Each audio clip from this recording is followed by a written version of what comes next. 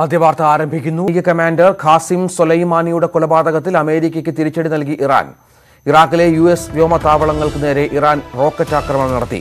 അൽ Asad വ്യോമതാവളത്തിന് നേരെയാണ് ആക്രമണമുണ്ടായത്. സ്ഥിതിഗതികൾ നിരീക്ഷിച്ചു വരികയാണെന്ന് അമേരിക്ക വ്യക്തമാക്കി. സരുൺ എ ജോസ് ചേരുന്നു. സരുൺ, ഈ രാത്രി വൈകിയായിരുന്നോ ഈ ആക്രമണം ഉണ്ടായത്? നാശനഷ്ടങ്ങളുണ്ടോ? ആൾനാശമുണ്ടോ? എന്താണ് ലഭിക്കുന്ന വിവരങ്ങൾ? രഞ്ജിത്ത്, അല്പസമയം മുമ്പാണ് ഇറാഖിലെ US വ്യോമതാവളങ്ങൾക്ക് നേരെയുള്ള ഇറാന്റെ ആക്രമണം സംബന്ധിച്ച വാർത്തകൾ പുറത്തുവരുന്നത്. അമേരിക്കയുടെ 2 വ്യോമതാവളങ്ങൾക്ക് നേരെയാണ് ഇറാന്റെ ആക്രമണമുണ്ടായത്. അൽ അസദ് വ്യോമതാവളത്തിനും ഇർബിനിലെ വ്യോമതാവളത്തിനും നേരെയാണ് ആക്രമണമുണ്ടായതെന്നാണ് ഇപ്പോൾ പുറത്തുവരുന്ന വിവരങ്ങൾ. ഇക്കാര്യം അമേരിക്കയും സ്ഥിരീകരിച്ചിട്ടുണ്ട്.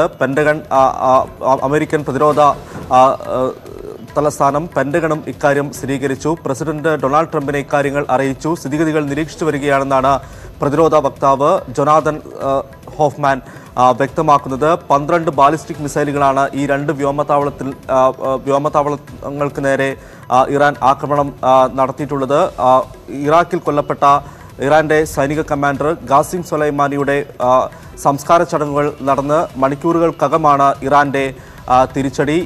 ഇവിടെ ഈ 2 വ്യോമതാവളങ്ങളിൽ നാശനഷ്ടങ്ങൾ ഉണ്ടായിട്ടുണ്ടോ എന്ന കാര്യങ്ങൾ ഇപ്പോൾ വ്യക്തമല്ല. നേരത്തെ തന്നെ ഇറാൻ അമേരിക്കയ്ക്ക് തിരിച്ചടി നൽകുമെന്ന് പ്രഖ്യാപിച്ചിരുന്നു.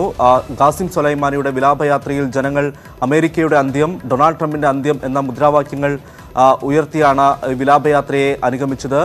ഖാസിം സൊലൈമാനിയുടെ സംസ്കാര ചടങ്ങുകൾക്ക് ശേഷം മണിക്കൂറുകൾക്കകമാണ് അമേരിക്കയ്ക്ക് ഇറാന്റെ തിരിച്ചടി.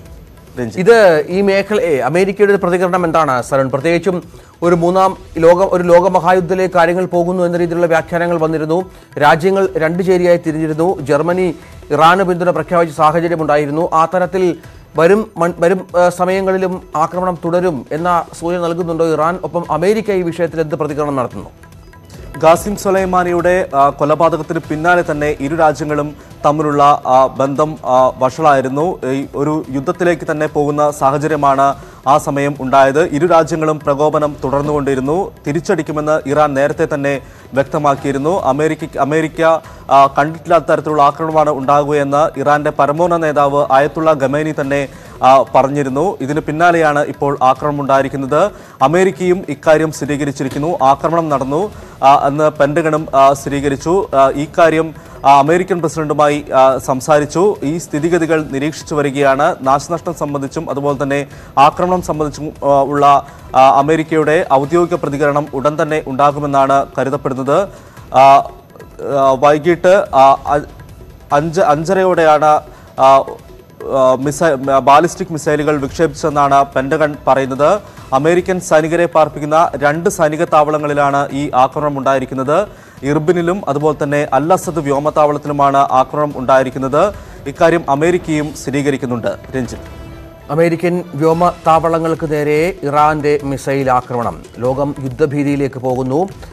പ്രധാനപ്പെട്ട സൈനിക മേധാവിയെ വധിച്ചതിന് പിന്നാലെ ഭീഷണിയുമായി ഇറാൻ വന്നിരുന്നു. അമേരിക്ക ഇതുവരെ കണ്ടിട്ടില്ലാത്ത വിധത്തിലുള്ള ആക്രമണം ഉണ്ടാകുമെന്ന രീതിയിൽ ഇപ്പോൾ തിരിച്ചടി നൽകാനുള്ള ശ്രമത്തിലും ആണിപ്പോൾ ഇറാൻ എന്നാണ് ഏറ്റവും പുതിയ വിവരങ്ങൾ ലഭ്യമാകുന്നത്. സരുൺ എ ജോസാണ് ഏറ്റവും പുതിയ വിവരങ്ങൾ പങ്കുവയ്ക്കുന്നത്.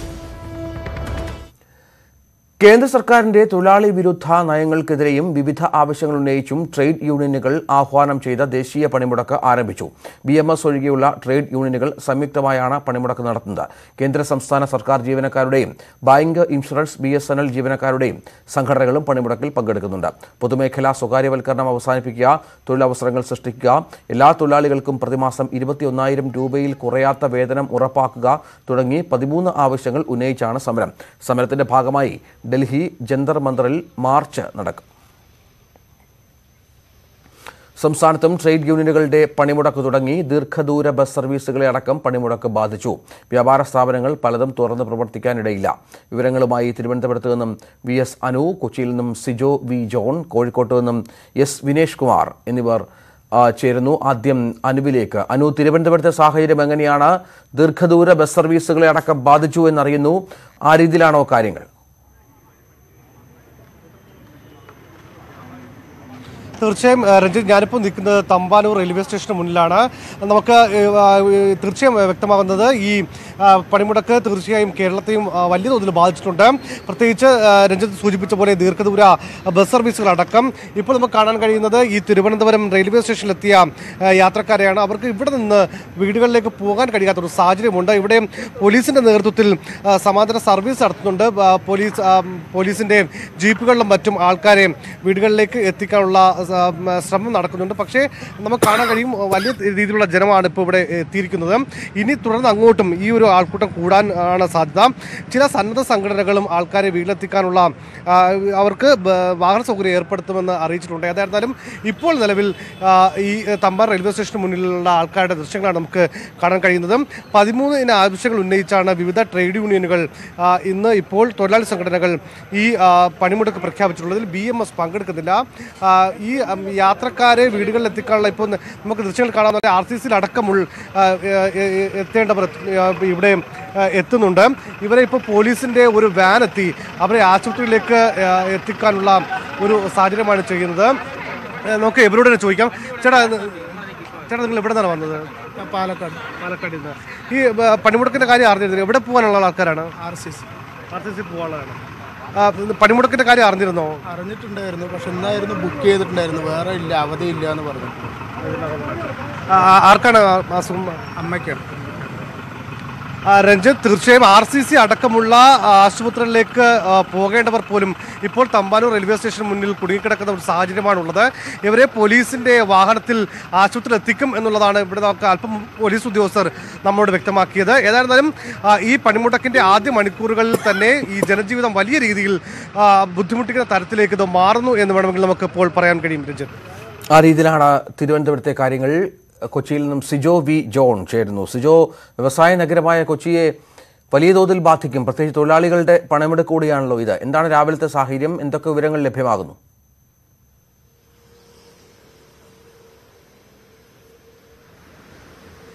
രഞ്ജിത്ത്, BMS ഒഴികെയുള്ള 10 ട്രേഡ് യൂണിയനുകളാണ് ദേശീയ പണിമുടക്കിന്റെ ഭാഗമായി കേരളത്തിലും പങ്കാളിത്തം നൽകുന്നത്. അതുകൊണ്ട് തന്നെ വലിയ രീതിയിൽ തന്നെ കൊച്ചിയെ ഇത് ബാധിക്കും. ഒരു വ്യാവസായിക തലസ്ഥാനം എന്ന നിലയിൽ തന്നെ കൊച്ചി അറിയപ്പെടുന്നു. നിരവധി പൊതുമേഖലാ സ്ഥാപനങ്ങളാണ് കൊച്ചിയിലുള്ളത്.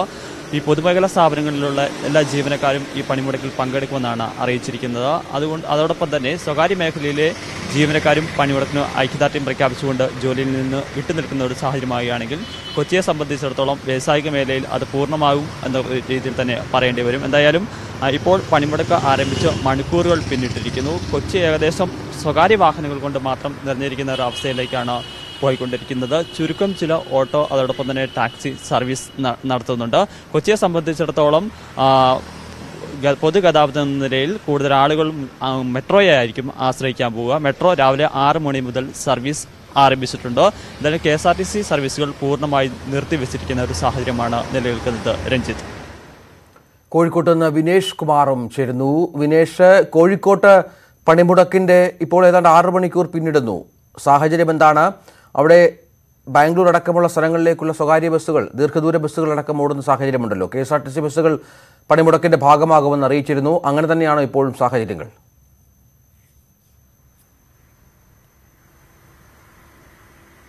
രഞ്ജിത്ത്, ഇവിടെ പണിമുടക്ക് തുടങ്ങിയിട്ടുണ്ട്. പക്ഷേ ഇന്നലെ വൈകുന്നേരം, അതായത് ഇന്നലെ രാത്രി 9 മണിക്ക് ശേഷം പോകേണ്ട ദീർഘദൂര KSRTC ബസ്സുകൾ, ബാംഗ്ലൂരിലേക്കും മറ്റും പോകേണ്ട KSRTC ബസ്സുകളൊക്കെ തന്നെ സർവീസ് നിർത്തിവെച്ചിരുന്നു. കാരണം അവിടെ പോയി കഴിഞ്ഞിട്ടുണ്ടെങ്കിൽ, കാരണം അവിടെ എത്തുന്ന സമയം 12 മണി കഴിയും. അതുകൊണ്ട് തന്നെ മിക്ക സർവീസുകളും ഇന്നലെ വേണ്ടെന്ന് വെച്ചിരുന്നു. ഇത് യാത്രക്കാരെ വലിയ രീതിയിൽ വലയ്ക്കുകയും ചെയ്തിട്ടുണ്ട്. കാരണം റിസർവേഷനിലൂടെയും മറ്റും ഒക്കെ ഓൺലൈൻ വഴിയെല്ലാം റിസർവ് ചെയ്ത ആളുകൾ ഉൾപ്പെടെ കുടുങ്ങുന്ന ഒരു അവസ്ഥ ഉണ്ടായിരുന്നു.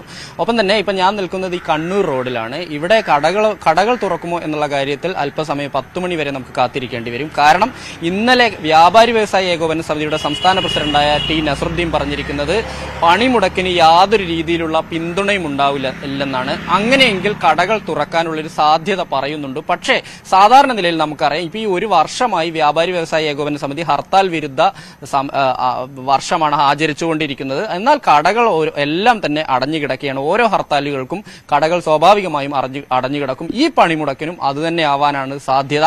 ഒപ്പം തന്നെ ഈ സ്വകാര്യ ബസ് വാഹനങ്ങൾ മാത്രമാണ് പതിവ് പോലെ സാധാരണ നമുക്കറിയാം ഈ 6-6:30 സമയങ്ങളിൽ ഉണ്ടാവുന്ന വാഹനങ്ങൾ മാത്രമാണ് ഇപ്പോൾ കോഴിക്കോട് നഗരത്തിൽ ഇറങ്ങിയിട്ടുള്ളത്. മറ്റു വാഹനങ്ങളൊന്നും തന്നെ ഇല്ല. ടാക്സിയോ അതുപോലെ തന്നെ ഓട്ടോറിക്ഷകളൊന്നും എല്ലാം തന്നെ സമരത്തിൽ പങ്കെടുക്കും. എല്ലാ തൊഴിലാളി സംഘടനകളും പങ്കെടുക്കുന്നത് കൊണ്ട് തന്നെ ഏറെക്കുറെ ഒരു ഹർത്താലിലേക്ക് തന്നെയായിരിക്കും കോഴിക്കോട് പോവുക. ഒപ്പം തന്നെ മലബാറിലെ മറ്റുള്ള വയനാടും അതുപോലെ തന്നെ കണ്ണൂരും കാസർഗോഡ് മലപ്പുറം ജില്ലകളെല്ലാം തന്നെ സമാനമായിരിക്കും. ഏതായാലും ഇത് കാര്യമായി തന്നെ പൊതുപണിമുടക്ക് ബാധിക്കും എന്ന കാര്യത്തിൽ സംശയമില്ല.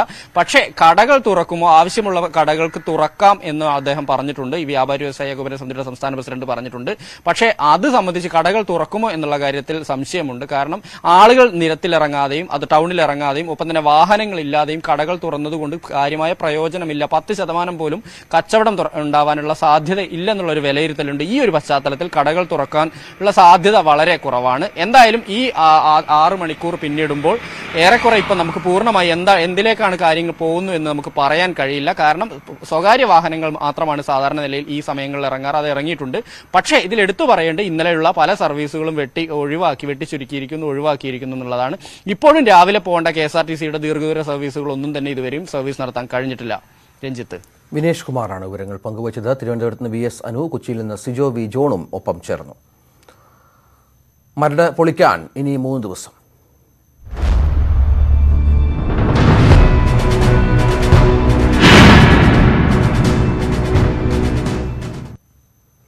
മരടിലെ ഫ്ളാറ്റുകൾ പൊളിക്കുന്നതിനുള്ള സ്ഫോടക വസ്തുക്കൾ നിറയ്ക്കുന്നത് ഇന്ന് പൂർത്തിയാകും. ആൽഫ സെറീൻ ഫ്ളാറ്റിൽ മാത്രമാണ് സ്ഫോടക വസ്തു നിറയ്ക്കുന്നത് പൂർത്തിയാകാനുള്ളത്. സാങ്കേതിക സമിതി ഇന്നോ നാളെയോ സ്ഥലം സന്ദർശിച്ചേക്കും. ശനിയാഴ്ച രാവിലെ 11 മണിക്കാണ് ആദ്യ ഫ്ളാറ്റ് പൊളിക്കുക. മരടിലെ ഫ്ളാറ്റുകൾ പൊളിക്കുന്നതുമായി ബന്ധപ്പെട്ടുള്ള ബോധവൽക്കരണ പരിപാടിയുടെ ഭാഗമായി വീഡിയോ സന്ദേശം പുറത്തിറക്കി. ഫ്ളാറ്റ് പൊളിക്കുന്നത് എങ്ങനെ എന്നതിനൊപ്പം സുരക്ഷാ സംവിധാനങ്ങളും മുന്നറിയിപ്പുകളും വീഡിയോയിൽ വിശദീകരിക്കുന്നു. So after the blasting floors has been identified on the methodology, we drill a certain amount of holes in every column on the blast floors on a specific site. After the holes have been drilled, we wrap every. ജനങ്ങളിൽ വർദ്ധിച്ചു വരുന്ന ആശങ്കയകറ്റാനാണ് ബോധവൽക്കരണ ശ്രമം നടത്തുന്നത്. സർക്കാരും മരട് നഗരസഭയും ചേർന്നാണ് video തയ്യാറാക്കിയിരിക്കുന്നത്. തൂടുകളിൽ സ്ഫോടക വസ്തുക്കൾ ഘടിപ്പിക്കുന്നത് എങ്ങനെയെന്നും അത് എത്രമാത്രം മുൻകരുതലോടെയാണെന്നും വീഡിയോ പറയുന്നു. After the explosives are inside, we stem the hole close. We use a material to keep everything inside. So the explosives are inside, nothing can come out. This protects everything inside from flying everywhere. That's why this is purely a safety measure that we do. ഫ്ളാറ്റുകൾ വീഴുന്നത് എങ്ങനെയെന്ന് രൂപരേഖകൾ വഴി വ്യക്തമാക്കുന്നുണ്ട്. Here one small Anganwadi is there, you can see on my left. There for the protection of the Anganwadi, the same wind curtain we are putting, which we are going to put in the Dr. Manu's house and the NRI's bungalow at Jail. So this is the system in which we are working for Golden Corridor. 200 metre ചുറ്റളവിലെ digital മാപ്പും വീഡിയോയിൽ ഉൾപ്പെടുത്തിയിട്ടുണ്ട്. Video പരമാവധി ജനങ്ങളിലേക്ക് എത്തിക്കാനാണ് ജില്ലാ ഭരണകൂടത്തിന്റെ ശ്രമം.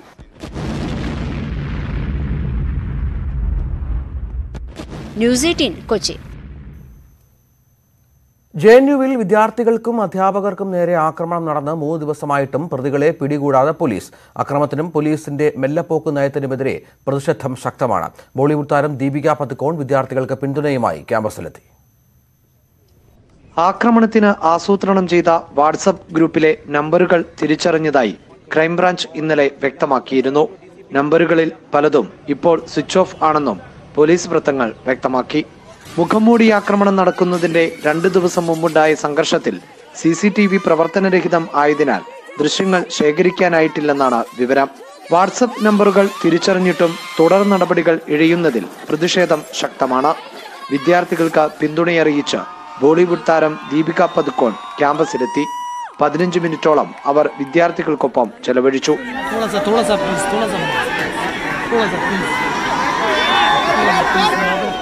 ഇന്നലെ പൂർവ്വ വിദ്യാർത്ഥികളും പ്രതിഷേധം നടത്തിയിരുന്നു. സീതാറാം യെച്ചൂരി, പ്രകാശ് കാരാട്ട്, D രാജ ഉൾപ്പെടെയുള്ളവർ പങ്കെടുത്തു. News18 ഡൽഹി. ജീവനും സുരക്ഷയ്ക്കും ഭീഷണിയുണ്ടെന്ന് ഡൽഹി ലജ്പത് നഗറിൽ കേന്ദ്ര ആഭ്യന്തരമന്ത്രി അമിത്ഷായ്ക്ക് ഗോബായ്ക്ക് വിളിച്ച അഭിഭാഷക സൂര്യ രാജപ്പൻ പ്രതിഷേധിക്കാനുള്ള ഭരണഘടനാപരവും ജനാധിപത്യപരവുമായ അവകാശം പ്രയോഗിക്കുകയാണ് ചെയ്തത്. പ്രതിഷേധം മുൻകൂട്ടി തീരുമാനിച്ചതായിരുന്നില്ല. സംഭവത്തിന് ശേഷം ഭീതിയോടെയാണ് കഴിഞ്ഞത്. പ്രതിഷേധത്തിന് ശേഷം 150ഓളം ആളുകൾ ഫ്ളാറ്റിന് പുറത്തെത്തി ഭീഷണി മുഴക്കി. പൗരത്വ നിയമ ഭേദഗതിക്കെതിരെ ഇനിയും പ്രതിഷേധിക്കും. നിയമ ഭേദഗതിക്കെതിരെ കേരളത്തിൽ സംയുക്തമായി പ്രമേയം പാസാക്കിയത് അഭിനന്ദനാർഹമാണെന്നും സൂര്യ വാർത്താക്കുറിപ്പിൽ പറഞ്ഞു. തൃശൂർ മലക്കപ്പാറയിൽ +2 വിദ്യാർത്ഥിനിയെ ആൺസുഹൃത്ത് കൊന്ന് കാട്ടിൽ തള്ളി. കൊച്ചി മരട് സ്വദേശിനിയായ ഈവയാണ് കൊല്ലപ്പെട്ടത്. സുഹൃത്ത് സഫറിനെ പോലീസ് അറസ്റ്റ് ചെയ്തു. മരട് സ്വദേശിനിയെ കാണാതായിട്ടുണ്ട് എന്ന സന്ദേശത്തെ തുടർന്ന് ചാലക്കുടി പോലീസ് നടത്തിയ അന്വേഷണത്തിലാണ് സഫർ പിടിയിലായത്. ഇവർ സഞ്ചരിച്ചിരുന്ന കാറ് പോലീസ് കസ്റ്റഡിയിലെടുത്തു. കാറിൽ രക്തക്കറ കണ്ടെത്തിയതിനെ തുടർന്ന് വിശദമായ ചോദ്യം ചെയ്യലിലാണ് മൃതദേഹം മലക്കപ്പാറയിൽ കാട്ടിൽ ഉപേക്ഷിച്ചത് എന്ന് പ്രതി പോലീസിനോട് പറഞ്ഞു. രാവിലെയോട് മൃതദേഹം കണ്ടെടുത്തു. വാൽപ്പാറയ്ക്ക് സമീപം അട്ടക്കെട്ടിയിൽ നിന്നാണ് മൃതദേഹം ലഭിച്ചത്. സുവി വിശ്വനാഥ് ചേരുന്നു. സുവി, എന്താണ് ഈ കൊലപാതകത്തിന് പിന്നിൽ? ഇവർ നേരത്തെ പരിചയക്കാരായിരുന്നു? കൊലപാതകത്തിന് പിന്നിൽ പ്രണയനൈരാശ്യമാണ് എന്നാണ് സഫർ ഇപ്പോൾ പോലീസിനോട് വെളിപ്പെടുത്തിയിരിക്കുന്നത്. ഇന്നലെയാണ് സംഭവം ഉണ്ടായത്. ഇന്നലെ അർദ്ധരാത്രി 1 മണിയോടുകൂടിയാണ് പോലീസിന് മൃതദേഹം ലഭിക്കുന്നത്. തമിഴ്നാട്ടിലാണ് മൃതദേഹം ഉപേക്ഷിച്ചിരിക്കുന്നത്. വാൽപ്പാറയ്ക്ക് സമീപം അട്ടക്കെട്ടി എന്ന സ്ഥലത്ത് റോഡ് സൈഡിനോട് ചേർത്ത് തന്നെയാണ് മൃതദേഹം ഉപേക്ഷിച്ചിരിക്കുന്നത്. പെൺകുട്ടിയെ പ്രതി കുത്തിക്കൊലപ്പെടുത്തുകയായിരുന്നു. ഇവർ തമ്മിൽ ഏറെ നാളായി പ്രണയത്തിലായിരുന്നു. എന്നാൽ തുടർന്ന് ഈ പെൺകുട്ടി ഈ പ്രണയത്തിൽ നിന്ന് പിൻവാങ്ങിയതിലുള്ള ദേഷ്യമാണ് കൊലയ്ക്ക് കാരണം എന്നാണ് പ്രതി വെളിപ്പെടുത്തിയിരിക്കുന്നത്. മരട് സ്വദേശിനി ഈവയാണ് കൊല്ലപ്പെട്ടിരിക്കുന്നത്. 21 വയസ്സുകാരിയാണ്. സഫർ എന്ന കുമ്പളങ്ങി സ്വദേശിയെയാണ് പോലീസ് അറസ്റ്റ് ചെയ്തിരിക്കുന്നത്. ഇന്നലെ ഇവർ ഈ പെൺകുട്ടിയെ കാണാൻ ഇല്ല എന്നൊരു പരാതി ചാലക്കുടി പോലീസ് സ്റ്റേഷന് ലഭിച്ചിരുന്നു. ഒപ്പം തന്നെ ഇവർ സഞ്ചരിച്ചിരുന്ന കാറിന്റെ നമ്പറും ചാലക്കുടി പോലീസിന് ലഭിച്ചിരുന്നു. തുടർന്ന് ഇവർ ആതിരപ്പള്ളിയിൽ എത്തിയതിന്റെ വിവരം പോലീസിന് ലഭിച്ചു. ആതിരപ്പള്ളിയിൽ നിന്ന് മലക്കപ്പാറയിലേക്ക് പോകും വഴി പെൺകുട്ടിയും ഒപ്പം തന്നെ സഫറും കാറിനകത്ത് ഉണ്ടായിരുന്നു. എന്നാൽ മലക്കപ്പാറയ്ക്ക് ശേഷം ഈ പെൺകുട്ടിയെ കാറിൽ കണ്ടില്ല. തുടർന്ന് പോലീസ് നടത്തിയ തിരച്ചിലിൽ കാറിൽ രക്തക്കറ കണ്ടെത്തി. പോലീസ് മലക്കപ്പാറയിൽ വെച്ച് പ്രതിയെ പിടികൂടുകയായിരുന്നു. ഇവിടെ പ്രതിയെ പിടികൂടി. തുടർന്ന് കാറിൽ നടത്തിയ തെരച്ചിലിൽ പങ്കുവച്ചത്. പോലീസ് കള്ളക്കേസിൽ കുടുക്കിയെന്ന് ആരോപിച്ച് ആലപ്പുഴയിൽ യുവാവ് ആത്മഹത്യ ചെയ്തു. ആലപ്പുഴ അവലൂക്കുന്ന് സ്വദേശി മാധവനാണ് തൂങ്ങി മരിച്ചത്.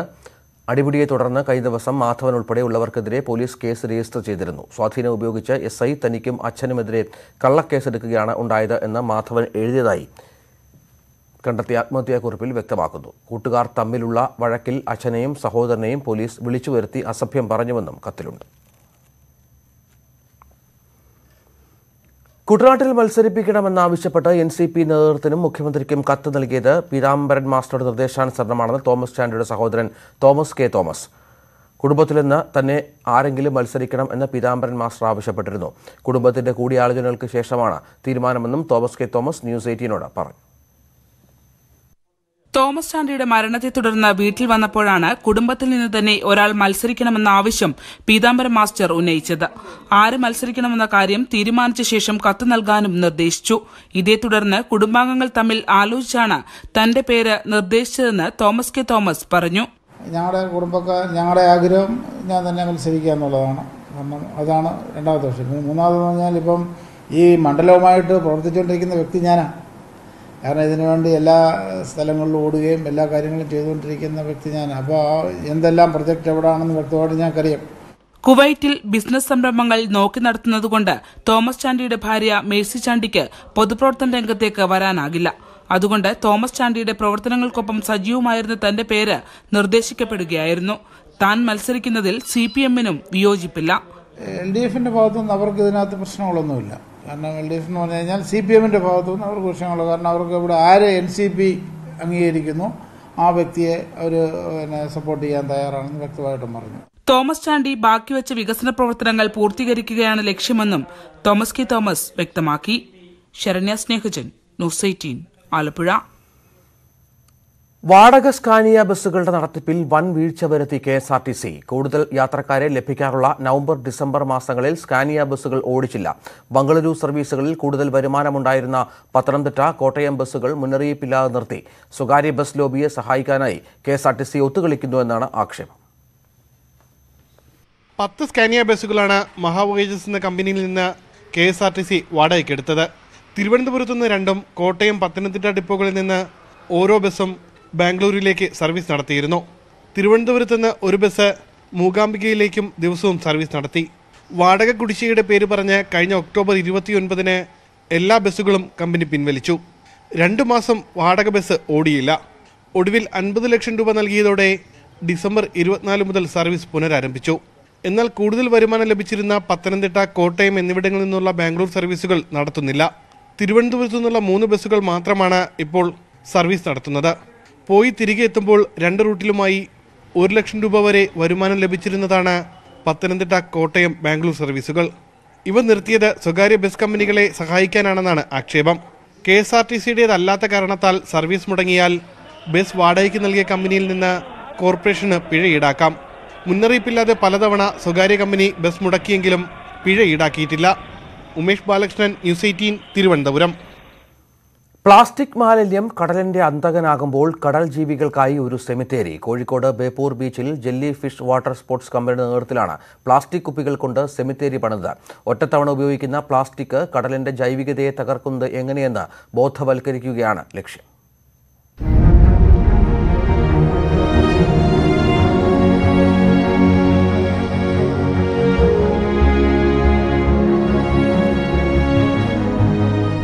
ഇരുമ്പ് ചട്ടക്കൂടിൽ പണിതീർത്ത 9 ശവകുടീരങ്ങൾ. കടലിലെ പ്ലാസ്റ്റിക് മാലിന്യം കാരണം വംശനാശ ഭീഷണി നേരിടുന്ന 9 ജീവികളുടെ പ്രതീകാത്മക ശവകുടീരങ്ങളാണ് ഇത്. കോഴിക്കോട് ബേപ്പൂരിന്റെ കടൽ തീരത്തണിഞ്ഞ പ്ലാസ്റ്റിക് കുപ്പികൾ കൊണ്ടാണ് ഈ സെമിത്തേരി പണിഞ്ഞിരിക്കുന്നത്. പ്ലാസ്റ്റിക് മാലിന്യം കടലിന്റെ ജൈവവൈവിധ്യത്തെ എങ്ങനെ ഇല്ലാതാക്കുമെന്ന് പൊതുജനങ്ങളിൽ അവബോധമുണ്ടാക്കലാണ് സെമിത്തേരിയുടെ ലക്ഷ്യം. Jelly fish water sports company ജില്ലാ ഭരണകൂടത്തിന്റെ സഹായത്തോടെ ഒരുക്കിയ ഇൻസ്റ്റലേഷൻ കാണാൻ നിരവധി പേർ എത്തുന്നുണ്ട്. കുട്ടികൾക്ക്, പ്രത്യേകിച്ച് ഗ്രാമപ്രദേശത്തുള്ള കുട്ടികളായതുകൊണ്ട് തന്നെ അവർക്ക് ഞങ്ങൾ ഈ പഠനയാത്ര നടത്തുമ്പോൾ അത്തരത്തിലുള്ള ഉദ്ദേശത്തോടു കൂടി തന്നെയാണ് ഇവിടേക്കൊക്കെ വന്നിട്ടുള്ളത്. ഇവിടെയുള്ള കുട്ടി അവസ്ഥയൊക്കെ മനസ്സിലാക്കാൻ വേണ്ടിയിട്ടൊക്കെ തന്നെ കുട്ടികൾക്ക് ഇപ്പോൾ നാട്ടിൻ പ്രദേശത്തായതുകൊണ്ട് തന്നെ ഇത്ര നേരനുഭവങ്ങളൊന്നുമില്ല. അപ്പോൾ ഇത്തരത്തിലുള്ള അപകടാവസ്ഥകളും കുട്ടികളെ പരിചയപ്പെടുത്താൻ വേണ്ടി സാധിക്കുക എന്നുള്ളത് തന്നെ വലിയൊരു കാര്യമായിട്ട് ഞങ്ങൾ കരുതാണ്. വംശനാശ ഭീഷണി നേരിടുന്ന 9 കടൽ ജീവികൾക്കായി ഒരുക്കിയ സെമിത്തേരിയിൽ കേരളത്തിനും ഇടമുണ്ട്. മിസ് കേരള എന്നറിയപ്പെടുന്ന ഡെനിസൺ ബാർബ് എന്ന മത്സ്യത്തിൻ്റെതാണ് ഏറ്റവും വലിയ ശവകുടീരം. സെമിത്തേരി പണിയുന്നതിന് മുൻപ് നടത്തിയ ക്ലീനപ്പ് ഡ്രൈവിൽ 1 മാസം കൊണ്ട് 800 കിലോ മാലിന്യമാണ് ജെല്ലി ഫിഷിന്റെ നേതൃത്വത്തിൽ ശേഖരിച്ചത്. ഇതിൽ ഒറ്റത്തവണ ഉപയോഗിച്ച് വലിച്ചെറിയുന്ന 2000-ലധികം കുപ്പികളുണ്ടായിരുന്നു. കടലിനെ കാർന്നു തിന്നുന്ന ക്യാൻസറാണ് നമ്മൾ വലിച്ചെറിയുന്ന പ്ലാസ്റ്റിക് മാലിന്യങ്ങൾ. സ്വയം നിയന്ത്രിച്ചില്ലെങ്കിൽ ഭൂമുഖത്ത് നിന്ന് തുടച്ചു നീക്കപ്പെടുന്ന ജീവിവർഗങ്ങളുടെ ലിസ്റ്റ് ഇനിയും നീളുമെന്ന് നമ്മോട് പറയുന്നു ബേപ്പൂരിലെ ഈ ശവകുടീരങ്ങൾ. Sreejith C കല്ലുമുട്ടിക്കൊപ്പം Ashwin Vallath, News 18, Kozhikode. Kozhikode Conolly canal 1ാം ഘട്ട ശുചീകരണ പ്രവർത്തനങ്ങൾ പൂർത്തിയായെങ്കിലും നഗരത്തിലെ മലിനജലം വീണ്ടും കനാലിലേക്ക് ഒഴുക്കിവിടുന്നു. ആശുപത്രികളിലെ മലിനജലം ഉൾപ്പെടെ ഒഴുകിയെത്തിയതോടെ കനാലിലെ വെള്ളം വീണ്ടും കറുത്ത നിറത്തിലായി. കനോലി കനാലിന്റെ 11 കിലോമീറ്റർ ആദ്യഘട്ട ശുചീകരണം പൂർത്തിയായതാണ്. എന്നാൽ ഇപ്പോഴത്തെ അവസ്ഥ നോക്കുക.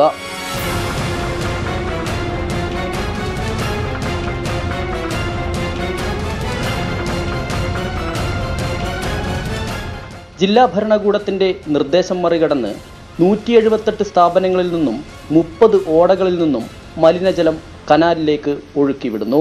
ജില്ലാ കളക്ടർ കണ്ട 178 വേസ്റ്റ് ഓടകളിൽ നിന്നുള്ള മലിനജലങ്ങൾ ഇതിന് കോഴിക്കോട് കോർപ്പറേഷൻ സ്റ്റോപ്പുമ്പോ കൊടുക്കുന്നു. ഏതാണ്ട് 50-ലധികം മാലിന്യ കുഴലുകൾ പുറത്തേക്ക് ഈ കനോലി കനാലിലേക്ക് തുറക്കുന്നതിന് വേണ്ടി സ്റ്റോപ്പുമ്പോ കോർപ്പറേഷൻ കൊടുത്തു. പക്ഷെ ഒരു കേസ് പോലും ഇതുവരെ എടുത്തിട്ടില്ല. ലക്ഷങ്ങൾ ചിലവഴിച്ച് പായലും മാലിന്യവും നീക്കം ചെയ്ത കനോലി കനാൽ വീണ്ടും പഴയ അവസ്ഥയിലെത്തി. കനാലിലേക്ക് മലിനജലം പുറന്തള്ളുന്ന ആശുപത്രി ഉൾപ്പെടെയുള്ള സ്ഥാപനങ്ങൾക്കെതിരെ കർശന നടപടി വേണമെന്നാണ് പ്രദേശവാസികളുടെ ആവശ്യം. Cameraman Vinod കുമാറിനൊപ്പം S Vinesh Kumar, News 18, Kozhikode. വിവിധ രാജ്യങ്ങളിലെ ചരിത്രവും സംസ്കാരവും പേറുന്ന ബെല്ലുകളിലൂടെ വിസ്മയം സൃഷ്ടിക്കുകയാണ് തിരുവനന്തപുരം തിരുമലയിലുള്ള ബെൽ മ്യൂസിയം. 90 രാജ്യങ്ങളിൽ നിന്നുള്ള 7000-ഓളം ബെല്ലുകളാണ് രാജ്യത്തെ ആദ്യ ബെൽ മ്യൂസിയത്തിൽ ഉള്ളത്.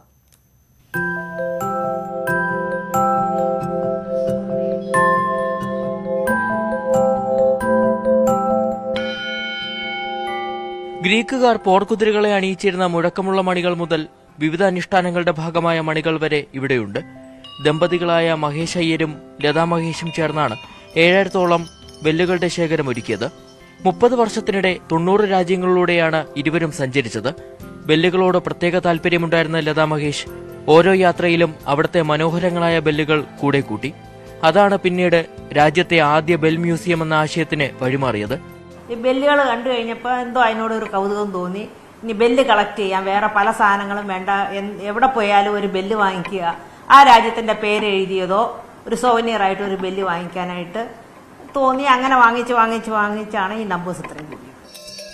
ആദ്യം വീട്ടിൽ സൂക്ഷിച്ചിരുന്ന ബെല്ലുകൾ കനേഡിയൻ തടി ഉപയോഗിച്ച് നിർമ്മിച്ച ഈ കെട്ടിടത്തിലേക്ക് മാറ്റുകയായിരുന്നു. സ്വകാര്യ മ്യൂസിയമായി സൂക്ഷിക്കുന്നതിനാൽ പൊതുജനങ്ങൾക്ക് ഇവിടെ പ്രവേശനം അനുവദിച്ചിട്ടില്ല.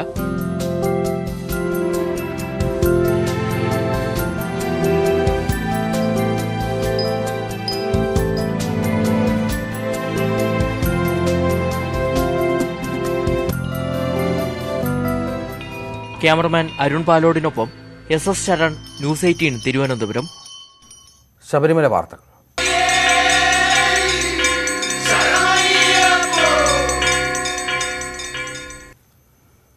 ശബരിമലയിൽ ഭക്തജനത്തിരക്ക് തുടരുന്നു. മണിക്കൂറുകൾ ക്യൂ നിന്ന ശേഷമാണ് ദർശനം സാധ്യമാകുന്നത്. പണിമുടക്കായതിനാൽ വരും മണിക്കൂറുകളിൽ തീർത്ഥാടകരുടെ വരവ് കുറയാനാണ് സാധ്യത. കായിക വാർത്തകൾ.